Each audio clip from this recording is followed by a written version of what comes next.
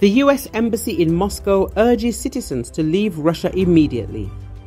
The US Embassy in Moscow issued a travel advisory for its citizens due to the unpredictable consequences of the war in Ukraine, which is approaching its one-year anniversary.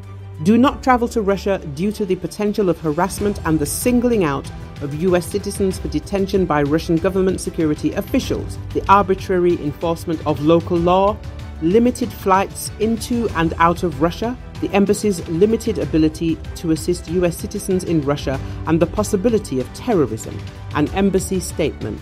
It said US citizens residing or traveling in Russia should leave the country immediately and exercise increased caution due to the risk of wrongful detentions. The US government's ability to provide routine or emergency services to US citizens in Russia is severely limited, particularly in areas far from the US Embassy in Moscow, due to the Russian government limitations on travel for embassy personnel and staffing and the ongoing suspension of operations, including consular services at US consulates, he noted.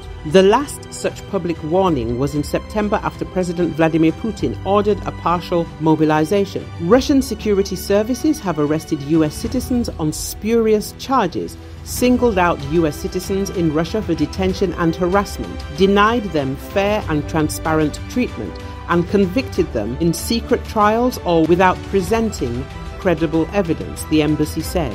Russian authorities arbitrarily enforced local laws against US citizens' religious workers and have opened questionable criminal investigations against US citizens engaged in religious activity. Russia has opened a criminal case against a United States citizen on suspicion of espionage, the Federal Security Service said in January.